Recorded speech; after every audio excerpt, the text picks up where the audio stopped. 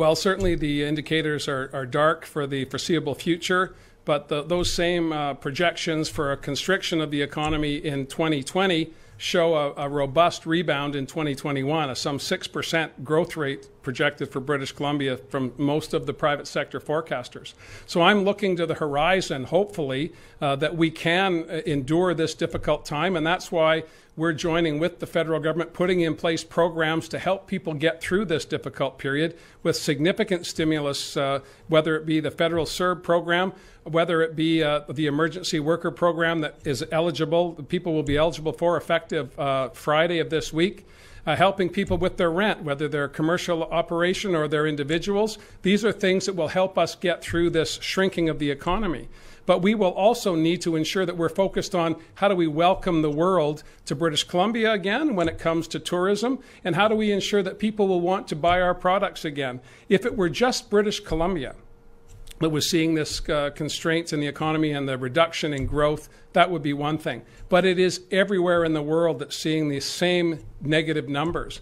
So although we have quality wood products and a whole host of other things that the world have been buying from us for a long, long time, the world has stopped buying. British Columbians have stopped buying, and so therefore we're going to see a reduction in economic growth. But we do continue to have a dynamic, diverse workforce, multilingual, multicultural.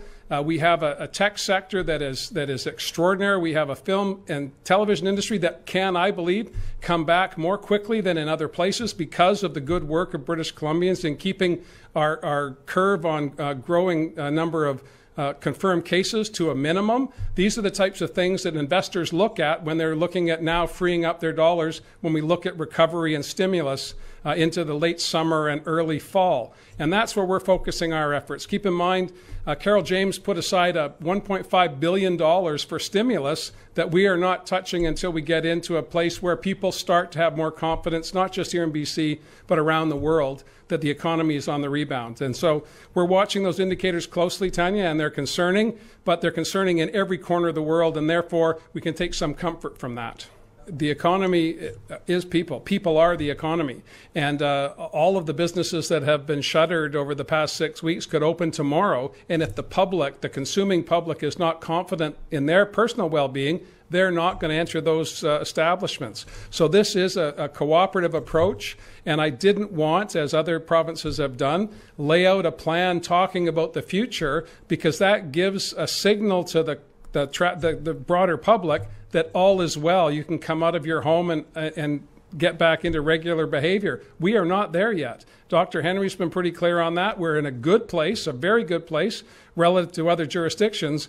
But poll after poll and everybody I talk to says, let's not give up the gains we've made by jumping too early, trying to get back to where we were. Because where we were is a long way off. Regardless of what the plan says, when it's tabled, how comprehensive it is, we have a long way to go, and we need to do it together with confidence on the business side and on the consumer side, that when we get back up and running, we're not going to have to slip back to further restrictions in the fall or even sooner if we see a spike in cases.